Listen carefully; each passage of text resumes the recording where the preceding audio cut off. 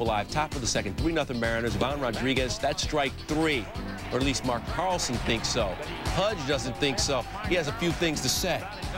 Carlson takes his mask off. Pudge walks away. Everything's really cool up to this point. Pudge turns back, says a few words, but then he gets to the dugout and Pudge goes cuckoo for Cocoa Puffs.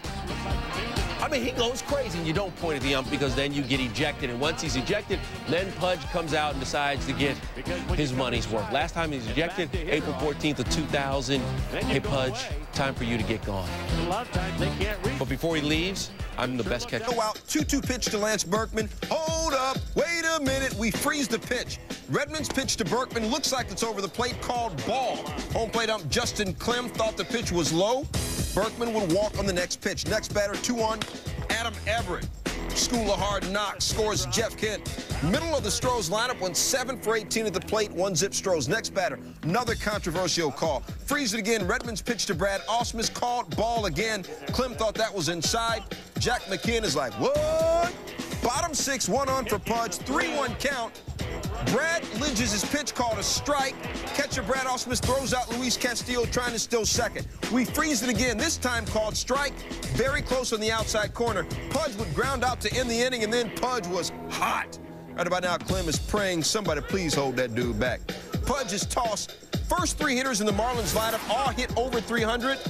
They still get out-hit and outscored. Stros win 3-1. Green.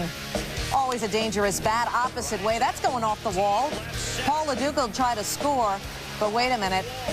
Alex Gonzalez has got a gun, and his throw is right there. LaDuca is called safe by first base on Hunter Wendelstedt, and Pudge Rodriguez is ejected. Take another look. Pudge has the ball, tags LaDuca not once but twice, but the call is that LaDuca is safe. Shouldn't be out anymore. Oh, man! Pudge is ejected for the 3rd time in the last 2 weeks. What has he got to do? Let's flash back. July 29th against the D-backs. It's all about Rodriguez because Pudge back then was thrown out for arguing balls and strikes. No-brainer. Wait, it continues. August 3rd against the Astros. Pudge thrown out again. For what? Arguing balls and strikes again.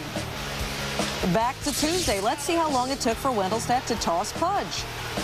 2.9 seconds is all it took. 1 profanity, and that's it. You're out.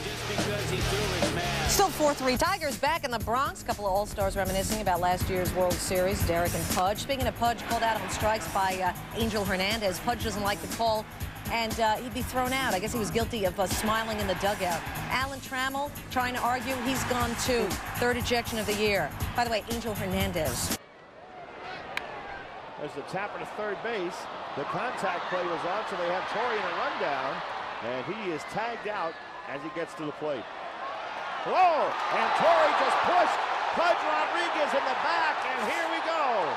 Both benches have emptied. I don't know what Pudge might have done or said to Torrey Hunter, but Torrey Hunter went right after Pudge. I think Pudge gave Torrey a little shot after tagging him out. And now here come the bullpens, although things have calmed down pretty well around home plate. In fact, he's dangerously close to getting out of that dugout again. Yeah, he is. I'm pretty sure that the Pudge got thrown out of the game.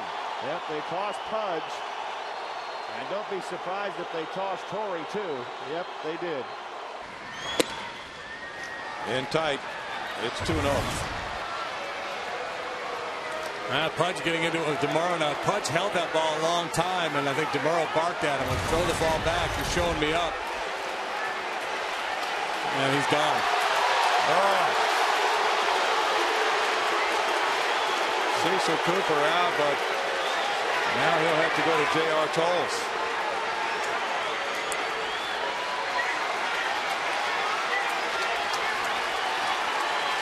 Washington, and they may have lost their starting catcher in this game. Here's the pitch, and it does appear that he foul-tipped it. The ball will go right off the end of the bat into the glove of David Ross. But watch, David's taken the ball out of his glove and dropped it, and the umpires agreed that it was a catch, and then dropped, taking the ball out of his glove. Rodriguez threw his bat. The helmet will go shortly, and then he will go to the showers without ever catching a pitch tonight, as he was thrown out apparently by Brian Knight, the third base umpire. There it is right there.